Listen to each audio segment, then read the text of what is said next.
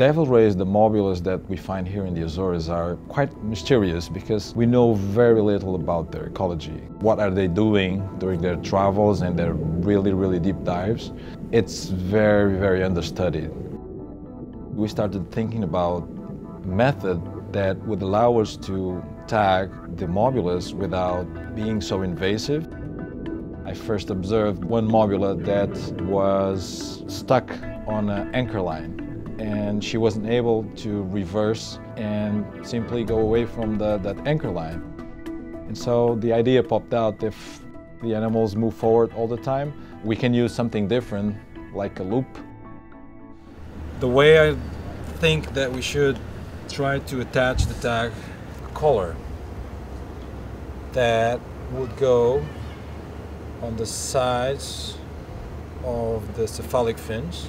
The timing has to be perfect. A couple of seconds late, then we can't follow them, they're too fast.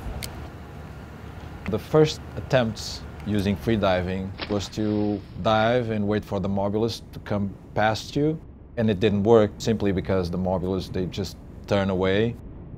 Then we realized that we should come from above. The mobulas would be less aware of our presence. That was another miss.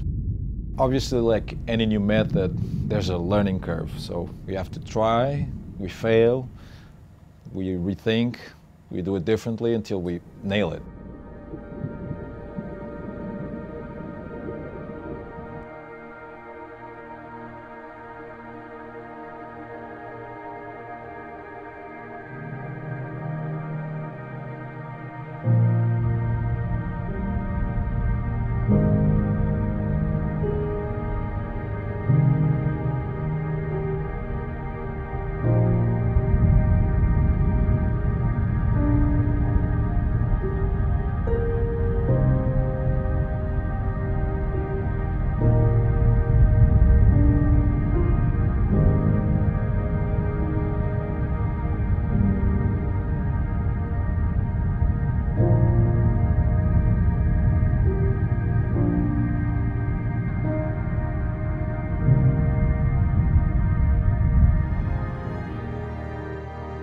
We had fantastic data showing that these rays can dive from the surface to 200 meters in just a few minutes.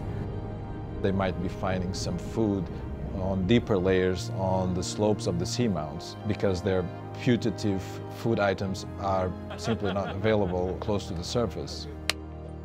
I'm happy with that. Yeah.